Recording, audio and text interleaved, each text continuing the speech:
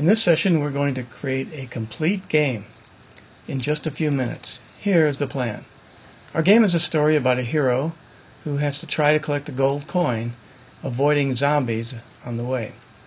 Our goal is a complete game with keyboard control of the main character and game winning and losing ending conditions. We're going to have 5 agents in the end, although 4 of them are just part of the basic game. We'll have a hero, we'll have the zombie, the gold coin, and a floor on which all the agents will move and rest. So let's get started. I've already launched the AgentCubes application and created a new project by clicking on the Create Project button. That creates a folder on the desktop, which you can see right here, when we've called it Maze Craze. This is what the window looks like when you first create a project. Let's get started making our agents. First, we'll create the floor. I'll call it floor. And we'll use a simple tile from the tiling group. There's the concrete triangle, which is a nice pattern. You can see the agent now appears in the agent list. Next, we'll create the hero from an inflatable icon group. People. We'll talk more about inflatable icons later. We'll choose the player icon. And I can move it around to show you it's truly 3D. Next, we'll create the zombie. Also from the inflatable icon people group. We'll choose Billy. Billy does tend to look a little bit like a zombie. And finally, we'll create the gold coin, also an inflatable icon, from the miscellaneous group, and it's the coin. So now we've created all of the basic characters in our game. Now it's time to create the world. We do that by clicking on the plus world button, giving it a name. We'll call it level 1 in case we have more than one level. We'll take the default of 9 by 16, total of 144 cells. I'm going to click OK. You'll see a 2-dimensional representation of the world. We'll talk more about 3 dimensions later. Let's populate the world. First we'll put the floor down. I'm going to click on the floor agent and choose the multi-agent tool or rectangle or array tool. Clicking on the upper left cell, dragging it to the lower right, I've created a layer of floor. It's a good idea to save early and save often when you're modifying the world or the game board. I'll click on the Save button, and we can see that if I move it around, and there's some tools for doing that, and I click on the Reset button, it restores it to the last time I've saved. Next, let's place our hero and coin and zombies on the board. I'll use the single agent or pencil tool to do that. I'll put the hero near the bottom, I'll put the coin near the top, and I'll put a few zombies guarding the coin. And I'll save it. And then we'll click play. And we see that nothing happens. The reason is that we haven't created the actions, the behavior for these agents to perform. So let me click stop and we'll begin the behavior. Let's begin by programming the behavior of the zombie. We can choose the agent whose behavior we wish to program by clicking on the behavior on the agent in the world with the arrow tool or in the action list. So if I click on any of the zombies in the world, we see that the zombie behavior comes up here. AgentCubes behavior consists of rules. The rules work like this. If a set of conditions is true, then a set of actions will be performed. If there's more than one rule, then AgentCubes will evaluate the rules in order from top to bottom and execute or perform the first rule that has all of its conditions satisfied. So what we want is for the zombie to move around randomly. We'll grab the Move Random on action from the Actions palette on the floor. And if I click play, you'll see that the zombies are moving around probably too fast for us to be able to manage this game. I could slow it down with the slider bar. The problem with that is it slows down the entire simulation, all agents, and we would just like the zombies to be moving around at a fixed speed. So let me click stop, move the slider bar back over, and I will add a condition to this rule which says that once every half a second I would like the zombies to move around randomly on the floor. So let me click reset, and play, and we can see now the zombies are moving around at a little bit more manageable pace. Okay, let's program the behavior of the hero. I'll click on hero in the agent list, and we want the hero to respond to the keyboard. There's a key condition, which I'll move into the if side of the first rule. Click on the key A and change it to be the up arrow. We would like the hero to move up, so I'll grab the move action and change it to be pointing up. And let me just reset the world here and click play, and we can see that the hero can move up. Can't move in any other directions because we haven't programmed the behavior for the other arrow keys. We could, using the plus rule button, add another rule and move conditions and actions into it, or we could duplicate this rule because the structure of the other three rules is the same as this one, and so we will duplicate it 3 times. Let me move the slider bar to see that there are in fact 3 additional rules. I'll just click on each one and change the arrows to point in the directions of the other 3 keys. And then we'll have a complete set of key control in the behavior. Let's click play, and we can see now that the hero can move in all 4 directions.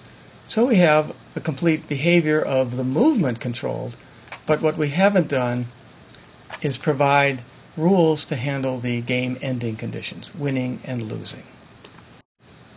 When it comes to game ending rules, they could be placed in a number of different agents. We could put, for example, the game ending condition in the coin that says, if the hero is next to me, I'll declare the game over. Similarly, we could put the game ending condition in the zombie that says, if the hero is next to me, then I will declare the game over and lost.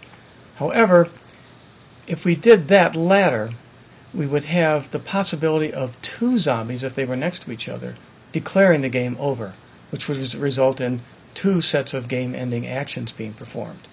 So in this case, a better place to put the game-ending condition is actually in the hero. So let me click on hero. It's a good idea to have the more exceptional rules, the things that don't happen very often, first. So I will click on the first rule and say plus rule, and we'll see that a blank rule now appears below the rule that I had originally selected. I'll move this new rule up to the top. And what we'll say is, if I get next to a coin, and we could say next to equals 1 coin, but there may be more than 1 coin next to it, and to be more general, we're going to say if I'm next to at least 1 coin, which means greater than or equal to 1 coin, then I want to do 3 things. First, I want to play a sound. We'll play a congratulatory sound. We'll choose one of my favorites, the hallelujah sound. Next, we'll display a message from the dialog group, the show message action. It says make it so as a default. We'll change that to you win. And if we look at a little triangle right here in the action itself and click on it, we'll see there's a secondary message. The default is the spaceship is ready to go. We'll change that to be click OK to play again. And that will allow the user to play the game again. And finally, it may not be obvious, but if we were next to the coin and winning, we'd get the sound played and the message displayed. And once we clicked OK, the simulation would still be running. But the problem is we'd be next to the coin, in which case we'd get the sound and the message, and every time we clicked OK, we would get the sound and the message again in what programmers affectionately call an infinite loop. To prevent that, we need to either stop the simulation or reload the world, which resets all the agents back in their initial positions, far apart from each other in this case. I'll choose that. And now we've got a complete set of actions to control winning the game. Let's go ahead and play it. I'll move right up to the world, or the coin rather. Hear the sound, and we can see that the simulation is continuing to run. Let me hit stop and reset. We want the same kind of rule for ending the game with a loss. So I'm going to click on this rule and duplicate it and choose the second one of them and say if I'm next to at least 1 zombie, and I definitely could be near more than 1 zombie, I'm going to play a different sound. We'll choose the explode sound, and I'll have a slightly different message. The secondary message is fine, but the first one will just change to be you lose. And click OK, click play, and I'll move up and find a zombie. And once again we see the game ending condition is handled. Let me click stop. So we now have a complete game winning, losing, all the right movements. Now it's time to talk about a few more advanced features. Early on, we tilted the world just to see the fact that it is tiltable. We can make it permanently tilted. There are 3 controls. There's the rotation, which lets me rotate it in a number of different directions. There's the translation, which lets me move it up and down and right and left. And then there's the zoom feature, which lets me zoom in and out. And now I'm going to save the world in this perspective. You can see a little bit more 3D view of the hero. So when I click reset, it stays in this position. If I accidentally move too fast in rotating, I can flip the world completely upside down. So one thing that's useful to do is to put a little bit more of a background. We call it a sky dome. I click on the World menu and click Add Sky Dome, and then click on, say, the Sky and Clouds, say Open. I now have a world that has, actually, you can see some clouds in it. And this will be more useful when we get into 3D mode. If I fail to save it after I've done this, I put it back in this view, but if I say reset, it's gone. So I do need to save the world whenever I make a change to it. So I'm going to add that sky dome back again, and now I will save it. And now when I hit reset, it's back. We can also add a little bit more challenge to the game. Let's create the wall agent. I'll click on Agent, type in Wall, click on the cube and the brick, and we will choose the cracked alternating pattern. And now we'll use the multi-agent tool to create a little bit more of a challenge for our agent to move around and get to the gold. And let me save it.